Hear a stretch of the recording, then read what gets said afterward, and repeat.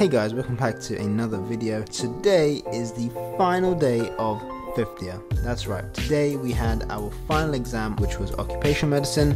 That went extremely well, and yeah, that's it. From now on, my summer holidays actually start. So Rob came over to my place, we chatted and just caught up. I gave him a cheeky little ice cream and then after that I just tidied up my room, did some laundry, did a bit of YouTube editing and closed down all the notes and presentations that I've opened up on my laptop, and generally I just relaxed. Eventually later in the day I got ready, as today my workplace was holding a little dinner for all the teachers as our teaching school is closing down for the summer. We were at one of my favorite restaurants in my city, Chusnik e Olivia. This time I tried the haddock. It was quite nice, not gonna lie, but it reminded me very much of sort of fish and chips, and I wasn't particularly in the vibe of eating fish and chips. I was expecting more of a pan-fried haddock, but generally it was a very nice meal.